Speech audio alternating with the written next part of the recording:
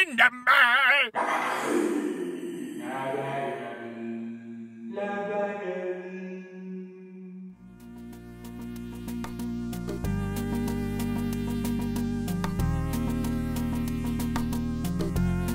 Lion King. The movie was released in 1994 and was an instant classic. It also had an incredible cast behind the cartoony animals, like Darth Vader, Blackadder, Inspector Gadget, the baddie from Die Hard with a Vengeance, Guinan from Star Trek, Winnie the Pooh, and a bunch of others. Now, what do when you have an amazing movie for the family like this one? Why, you turn it into a video game, of course! And this one is loved and remembered by so many people that it actually got re-released on the consoles of today.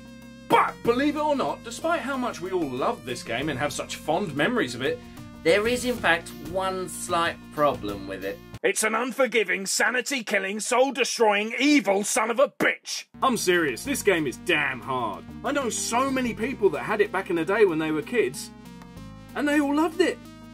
But it doesn't make any bloody sense because no bugger ever finished it! It really is a vicious little shit. But did you know that there were other ports out there beside the Megadrive and SNES ones? Like the Master System port.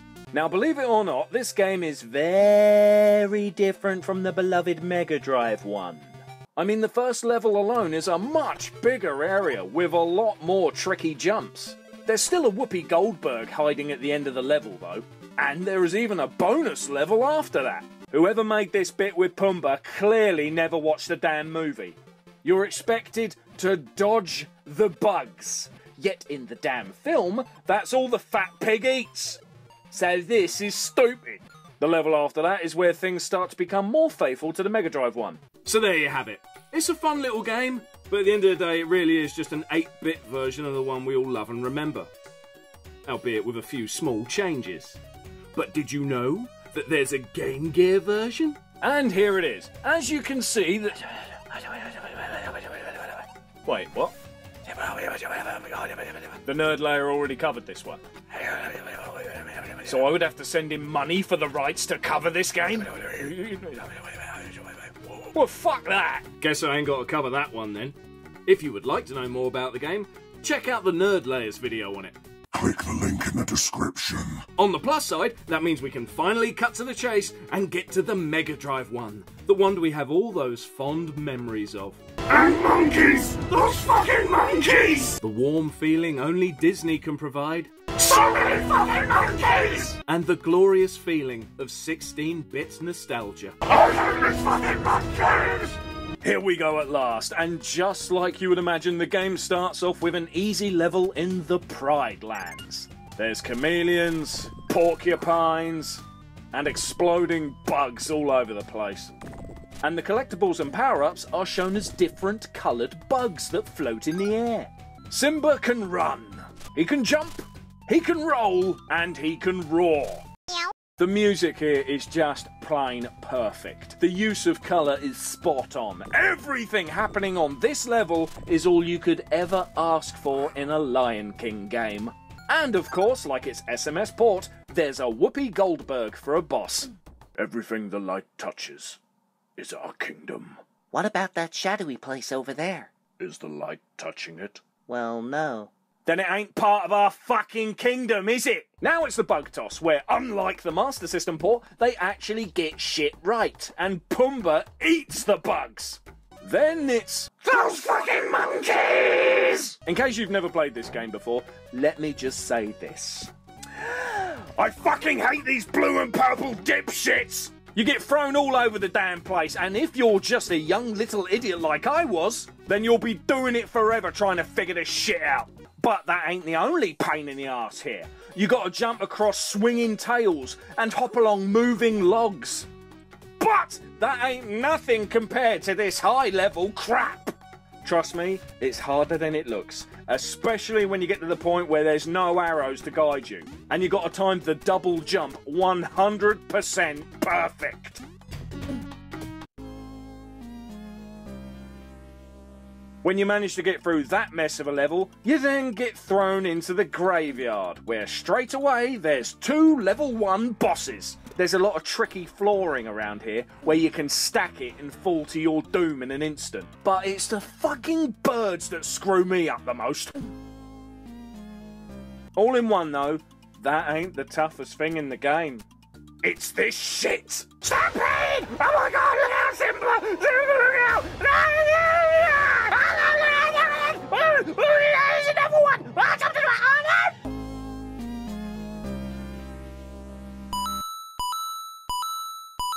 Did you see that shit? This is the level I hate the most. I mean, it's the same damn pattern every time you play it, but for the love of Mufasa's left bollock, I can never do it right. Oh, but my mate Comic Rob, him, yeah, he can do it on the first try. Cunt. There ain't much to say here except that I hate this fucking level. And we'll be stuck here eternally. Damn right I helped you finish that shit. Remember, mate, I fucking helped you. Fucking bitch. Oh, piss off, Rob. Wait, what? Ah! Me and Comic Rob actually teamed up to beat this game, so in all honesty, I can say I have actually beaten the game before. But for the sake of this video, I'm going to cheat, just so that I can show you everything the game has to offer. In the options screen, press left, A, B, start, and the cheat screen will appear. Yeah. Oh wait, shit, sorry. It's meant to be press right, A, B, start, and then the cheat screen will appear. It gives level select and invincibility. Now, if you thought the last level had its difficulty whacked up to full, then be prepared to throw a brick at the TV. Because this damn level is a joke! Throughout this 16-bit test of patience, you will have rocks fall from above, and I swear to Lucifer that some of these buggers are timed perfectly to fuck up your day. There's a bunch of pits. There's some sadistically placed porcupines. And if the little rocks ain't annoying enough, then here's a few big fuckers to drive you all the way crazy. If you can somehow make it through that shit alive, or be a little bitch and cheat. I completed it once, that's enough. Don't judge me. Then next you'll find yourself dumped in a jungle.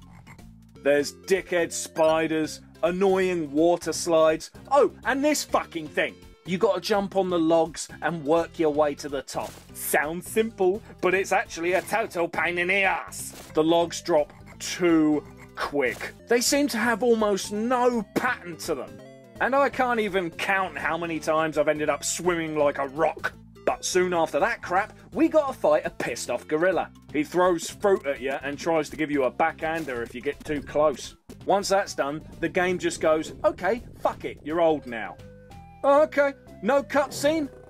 I don't think I accidentally skipped anything, so that's weird. Anyway, let me ask you something real quick. How has Simba killed things so far? He's jumped on him, hasn't he? Well, guess what? If you tried that shit as an adult, then you're gonna get hurt. Now you gotta stand there and scratch them.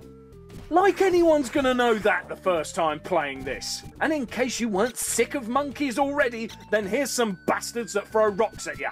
Also, there are places where a ton of enemies just keep spawning. You gotta get in close and keep smashing the scratch button until this know-it-all dipshit appears and waves his magic stick. At the end of all that, we see Daddy as a cloud. You must take your place in the circle of life.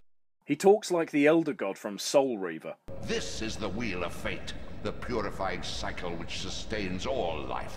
Next, we find ourselves in a level that can be summed up in a very simple montage.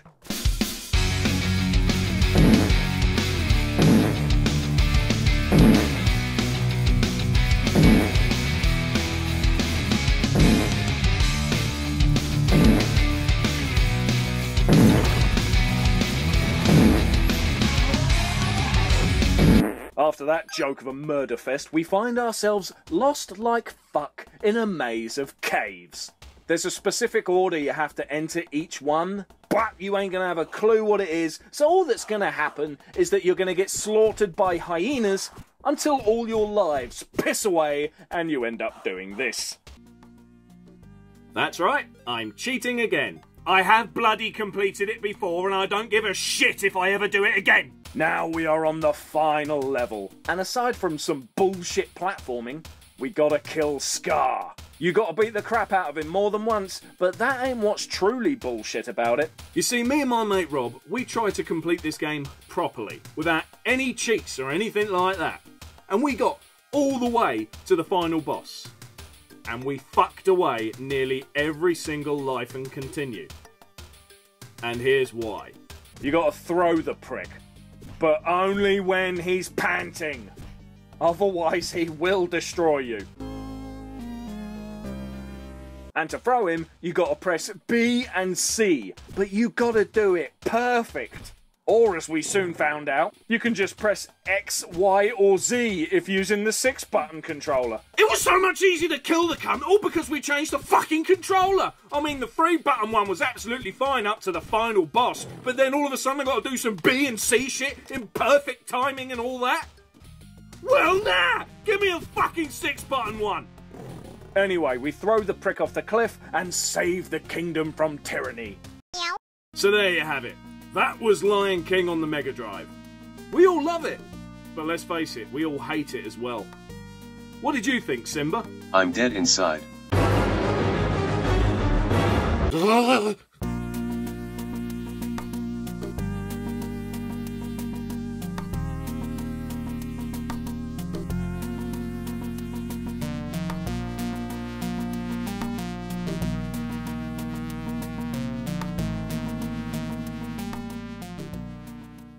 Today's episode was sponsored by Roars.